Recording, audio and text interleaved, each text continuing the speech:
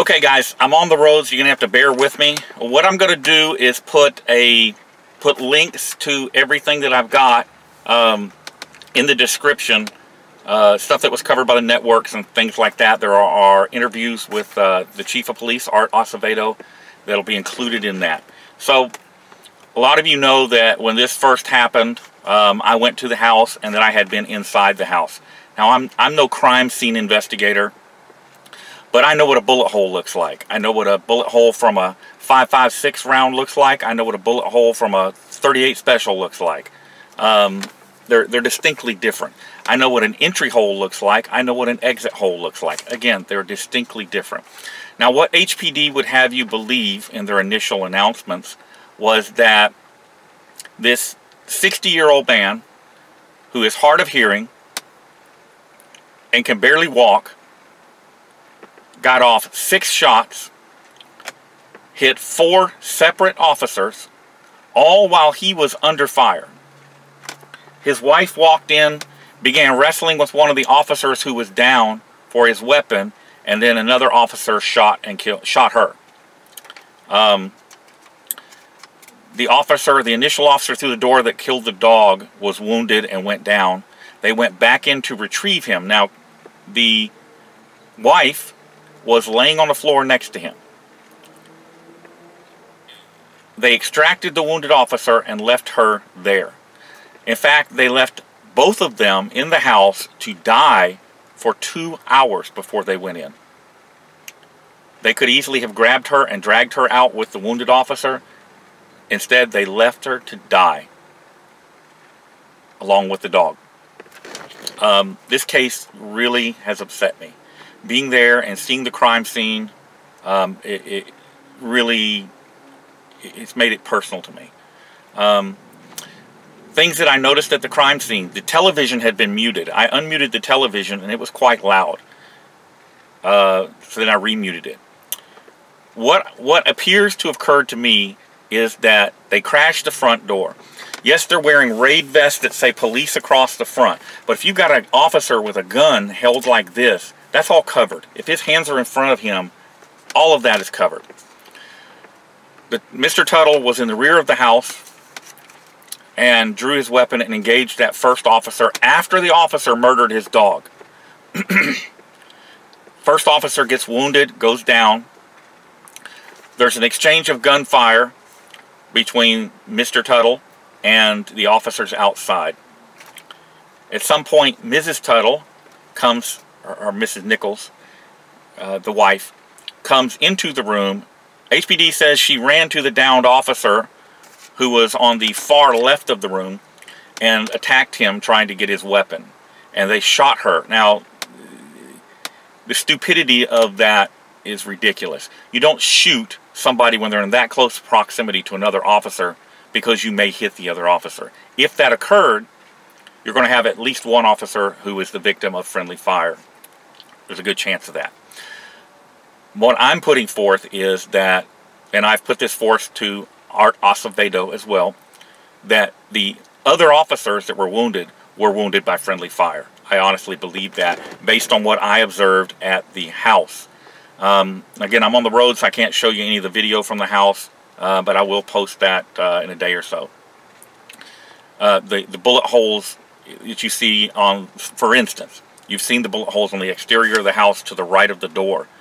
Those just go into a wall, the bedroom wall. That's all they do. It's panic fire.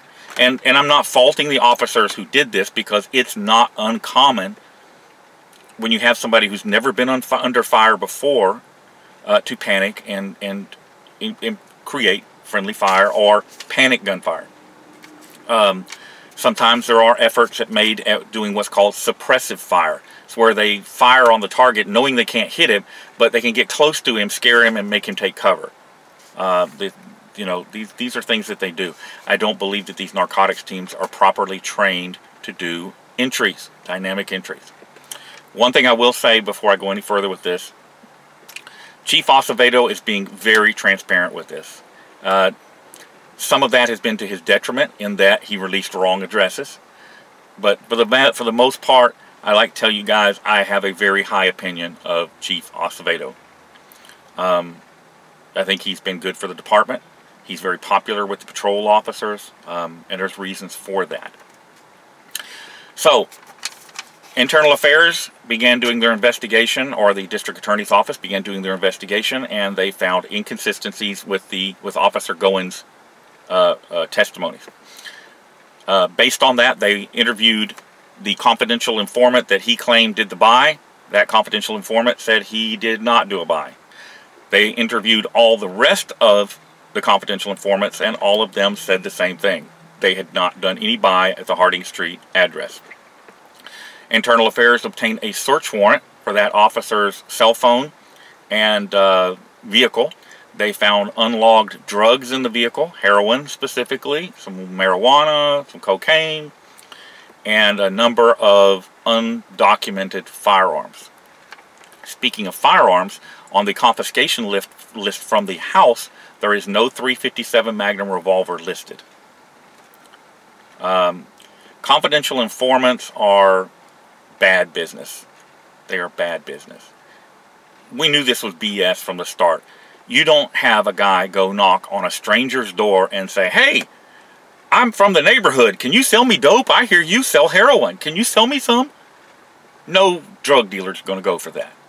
I have spoken to the drug dealer, the guy that deals drugs to the Tuttles, or did, and he told me straight up, that couple didn't have the money to be buying drugs. They spent $15 a month to buy marijuana to treat her cancer. Miss Tuttle, or Nichols, was recovering from cancer. He said, that's it. That is all.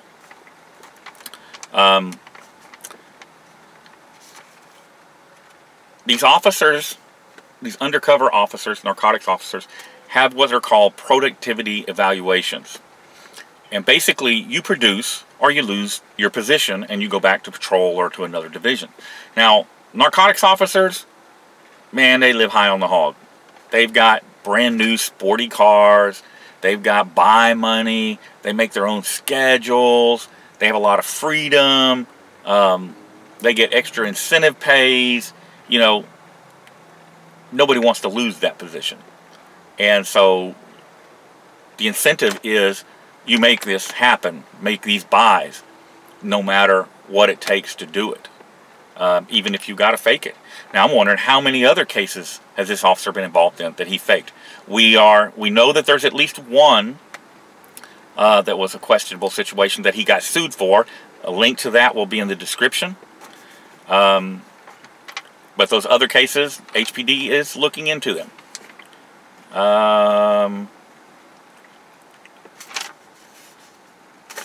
The whole narrative is unraveling, and I'm thinking, my gut feeling is that old Joe Gamaldi knew that this situation was screwy from the start, which is why he made such a big ruckus. I do not think that this is typical of the Houston Police Department. I don't believe this is even typical of their narcotics division. The officers that I know, and I do know at least one officer from the narcotics division, they're professionals and they don't cut corners. I just think we got one bad apple who managed to stay in too long. You know, the chief says there will be criminal charges. My personal opinion is that the officer should be charged with murder. His actions were directly responsible for the death of these people.